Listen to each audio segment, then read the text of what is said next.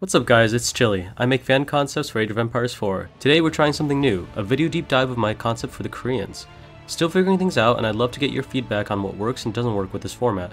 All of my concepts are available on my website, the link is in the description below. Without further ado, let's get into it, how I would design the Koreans in AOE4. The Joseon dynasty was arguably the most powerful dynasty in Korean history. Under the wise rule of enlightened kings like Sejong the Great, they made massive strides in technology. In 1592, the Koreans were faced with an invasion from Japan. Battle-hardened samurai, fresh from their Sengoku Jidai Warring States period, cut a swath through Korea and threatened the fate of the nation. Only through strong leadership, ingenuity, and an unyielding spirit was Korea able to repel the invaders and guarantee a dynasty that would last for another 3 centuries. This concept will cover the period from 918 to 1598 CE. 918 is traditionally considered the beginning of the Goryeo dynasty. This dynasty unified the 3 kingdoms of classical Korea, Silla, Bakje, and Goguryeo, under one banner. The modern name for Korea also comes from the Goryeo dynasty. By 1392, the Goryeo dynasty would give way to the Joseon dynasty, which famously defended against the Japanese during the Imjin War, resulting in a Korean victory in 1598. I designed Korea to be a 1-star difficulty civ. In fact, they play very similarly to the English. Their focus is also on archery and defense, but with one key playstyle difference, and that's their focus on technology. Their first faction trait reflects this. Yangbun Scholars refers to medieval Korea's Yangbun social class. These were Korea's scholar gentry, the aristocratic nobles that ruled the government and also historically served as scientists that invented new technologies. In-game, whenever Korea researches a new technology, they'll gain a free villager. If you're familiar with Age of Empires 3, the Italian civilization that was included in the Knights of the Mediterranean expansion has a very similar bonus. This trait means that if Korea can research a lot of technologies, they'll have a huge economic tempo advantage. Their next trait is the CO1 Academies, which serves as Korea's influence mechanic. Every faction in AOE4 has some kind of influence mechanic in which you can get additional bonuses if you plan out your base properly. Korea's influence comes from the CO1 Academy, which historically were Confucian academies that educated young Yangbun students. In-game, the CO1 costs 150 wood and is available in H2. It's a unique building, and it houses a bunch of unique technologies. Any other buildings within the CO1's influence will have their technology costs reduced by 20%. This synergizes well with the free villager that Korean players will get upon researching a new technology, so players are incentivized to carefully plan out their base layout to maximize this influence bonus. Their next trait is the Tiger Hunter Corps. The Chakogapsa were an elite group of tiger hunters tasked to deal with the abundance of tigers terrorizing Korea's villages. Only the bravest hunters would be able to hunt down these tigers, and that made them prime candidates for Joseon's elite guard. In-game, the Koreans will have access to the Tiger Slayer unique armored archer unit as soon as the feudal age. And being an armored archer, this makes them exceptional at fighting off other archers and spearmen, and give the Koreans a unique edge in H2 skirmishes.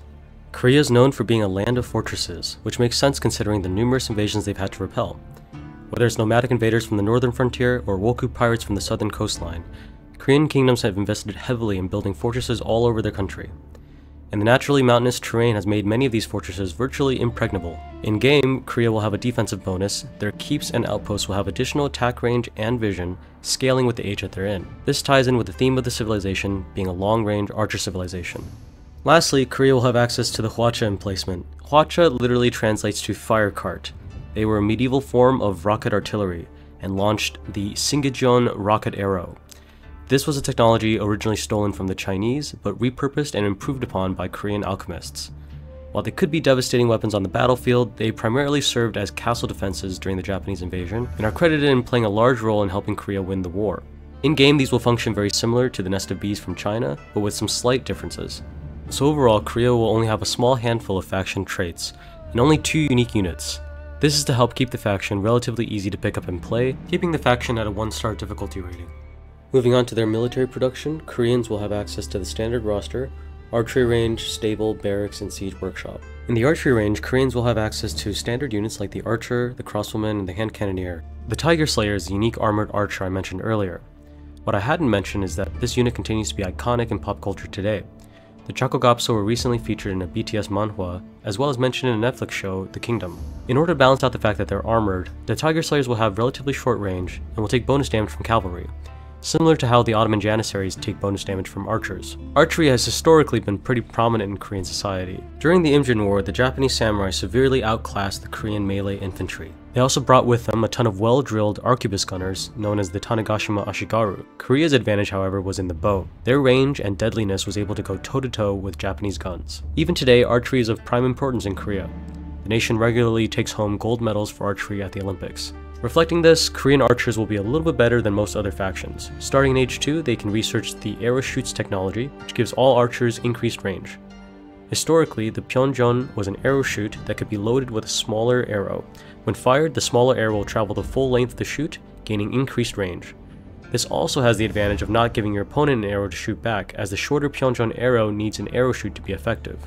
In Age 3, Korea will be able to research the reflex bow technology.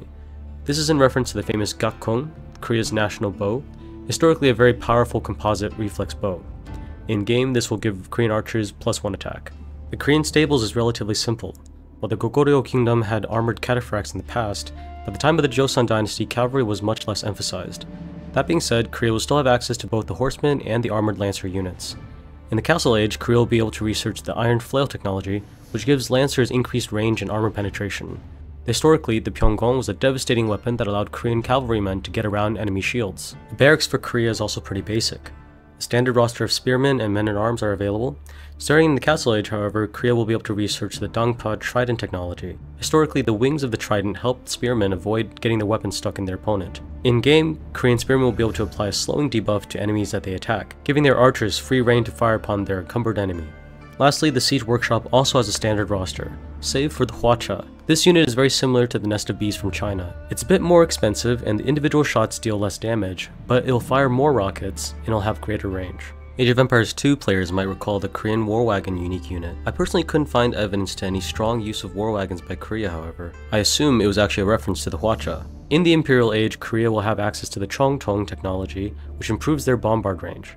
Korea and Japan had very different naval doctrines during the Imjin War. The Japanese were excellent melee infantry, and so they focused on boarding enemy ships and forcing hand-to-hand combat. This is similar to how the Romans fought the Carthaginians during the First Punic War. Korea, however, had the advantage of the Chongtong cannon, which allowed them to shoot down Japanese ships before they could close in. These weapons were what secured Admiral Yi Sun-shin's legendary victories and allowed him to beat the navies that were 10 times the size of his own. Next, we'll take a look at the unique technologies available at the Seowon. In Age 2, Korea will be able to research Hangul script, which allows structures within the Seowon Academy influence to research 50% faster. This synergizes with the free villagers that Koreans get from researching new technologies. Historically, the Korean language used Chinese characters for writing, but this was hard to learn and inaccessible for the common people. King Sejong is credited with inventing Hangul, a new writing system that made Korean incredibly easy to learn. To this day, in fact, Korean is still a relatively easy language to pick up because of this invention. In Age 3, they'll get access to the Righteous Army technology. Righteous armies were people's militias, irregular forces called upon to resist foreign invasion. They were comprised of peasants, scholars, government workers, and Buddhist monks. Righteous armies first appeared during the Khitan and Mongol invasions from the north, but they played an especially big role in resisting Japanese invasions during both the Imjin War and later during Japanese occupation prior to World War II.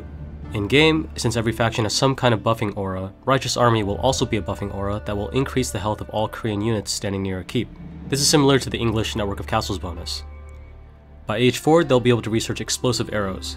This is a bit of a fantasy ability. It's got some historical basis from the Sigajon arrow that I mentioned earlier, but it's mostly inspired by this scene in the movie The Admiral Roaring Currents. This ability will make the Tiger Slayer's next shot deal AOE damage like a Chinese grenadier. Lastly, we'll take a look at Korea's landmarks. Starting with the Feudal Age, we have the Bulguksa Temple. This was a beautiful Buddhist temple founded in the 8th century in the Kingdom of Shilla.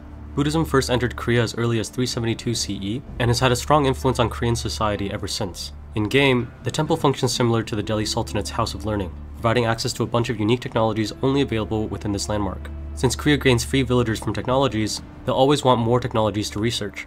The texts available in the Bulguksa Temple are as follows. In the Feudal Age, they'll get access to heated floors, which were known as ondul in Korean. This tech doubles the population that houses provide, and also refrigeration, referring to the Sok Bingu, an ancient Shilla underground ice house. This tech allows villagers to generate a bit of food while they're mining. In the Castle Age, they'll get access to the Rattan Shield, which makes men-at-arms cheaper and gives them additional ranged armor. Age of Empires 2 players might remember the Rattan archers that were Vietnam's unique unit. I couldn't find any historical evidence for Vietnam using Rattan archers, but we do know that Joseon imported Rattan shields from China. Not only were Rattan shields cheaper to make and longer lasting, but they are also so durable that they've been recorded to have deflected bullets. The last tech at the temple is called the self-defense pistol. This is a neat little bit of history. The Sechongtong was essentially an arrow bolt propelled by a small packet of gunpowder. It became adopted by civilians living on the frontier and became one of the first self-defense pistols in history. Korea's other feudal landmark is the stone pagoda. This landmark generates stone starting at a rate that's even less than the Malian Mansa quarry. The stone generation can be upgraded twice, however, providing more stone, while also giving Korea some extra free villagers from the technologies. Historically, the Gyeongcheonsa Pagoda was erected in the 14th century and is considered one of Korea's national treasures. Moving on to the Castle Age, the Exalted Gate was historically called the Namdaemun, the southern gate into Seoul. It's a siege workshop that has discounted unit costs. Uniquely, it has 2 production slots, allowing players to do 2 things at a time, including training siege engines or researching technologies. The Jinju Fortress guarded Jeolla province from the Japanese. It's a keep with a special ability. When activated, a horn blows and 15 irregulars will rush out and attack all nearby enemies. This functions similar to the Rus's Kremlin militia, except that they are uncontrollable and do not cost population space. In the Imperial Age, Korea will be able to build the Hall of Worthies. This is a research institute set up by Sejong the Great to attract scholars and make discoveries. In-game, it functions as both a university and a Seowon. It doubles the discount on technologies provided by the Seowon from 25% to 50%. The other Imperial landmark is the Gyeongbokgung Palace. It's a keep with a Hwacha emplacement, but each time an enemy unit is killed near this keep, it'll gain bonus health up to a maximum amount. Historically, the Gyeongbokgung Palace was the residence of the Joseon royalty. Lastly, the wonder for Korea is the Hwangryongsa, a 9th century wooden pagoda. For a time, it was the tallest structure in all of Asia, before it was ultimately burned down by the Mongols in 1238 CE. This wonder also made an appearance in AOE2 as the wonder for the Koreans. So overall, Korea is a defensive archer civilization that has a heavy focus on researching technologies to gain economic tempo over their opponents. More technologies equals more villagers equals profit. I'd be most excited to see what players do with Tiger Slayers, especially in the feudal age. Something tells me an armored archer would be pretty game-changing. It would also be pretty cool to see how players organize their bases to optimize the CO1 Academy influence. And that concludes my concept for Korea. What did you think? How would you design the Korean faction in AOE4? What kinds of units, buildings, and technologies did I miss? And just how bad was my Korean pronunciation? I'd love to know what you think in the comments below. All I know is that Korea has a wonderfully rich amount of medieval history to draw from, and the fact that they're bar none the best competitive RTS players out there signals to me that Relic and Microsoft would be shooting themselves in the foot if they didn't have something in the works for getting Korea into AOE4.